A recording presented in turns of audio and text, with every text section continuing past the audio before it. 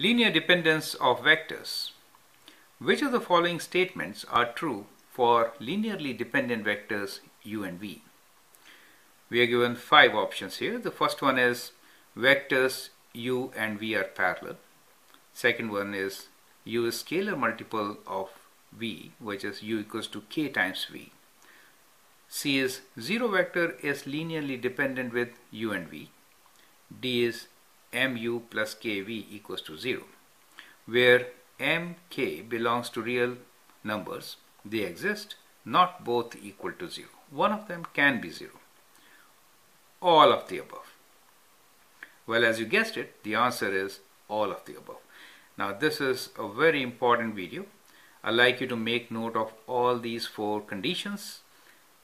Any one of them can show that the vectors are linearly dependent, right? So if the 2 vectors are linearly dependent, they should be parallel. So that means if one vector is like this, the other one is parallel, right? Their magnitudes could be different, but they need to be parallel. So this is, let's say, u, and that is v. So if 2 vectors are parallel, we can say they are linearly dependent.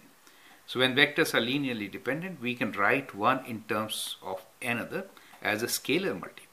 You can always translate u on this side. So you know now u is, let's say 2/3 of v, something like that. U equals to k times v, where k is any real number, correct? So that is the scalar multiple property. 0 vector is linearly dependent with u and v. Well, we'll get this from part D. So what we do here is, when you say u equals to kv, we could always write it in a different way. So we could also write u minus kv equals to 0. Do you see that? So that's the other equation where m is 1 for us and k is minus k, right? So that is another way of writing the same thing. M times u plus kv equals to 0.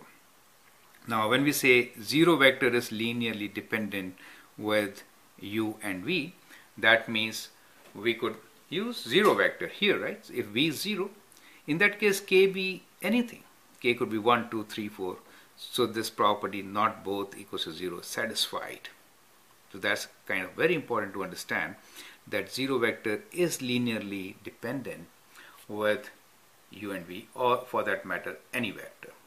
So all the above statements are true. So if in the following videos we'll try to see different conditions, so we have to apply one of these 4 to get our answer if the vectors are linearly dependent. If they are not linearly dependent, then they will not be parallel, they will not be scalar multiples, and this statement will not be true for them. Okay, so that is how we will solve examples based on linearly dependent vectors. I'd like you to go through it once again and understand all the 4 conditions. Thank you and all the best.